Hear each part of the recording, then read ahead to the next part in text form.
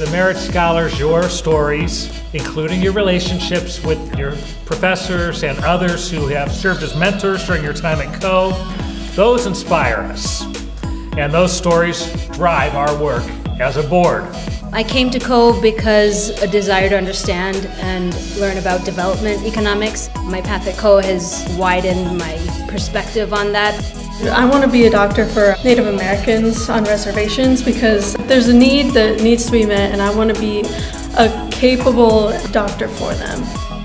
After Coe, my plans are to get my master's in biomimicry. Through this discipline, I believe that I can change the world and help make the world a better place.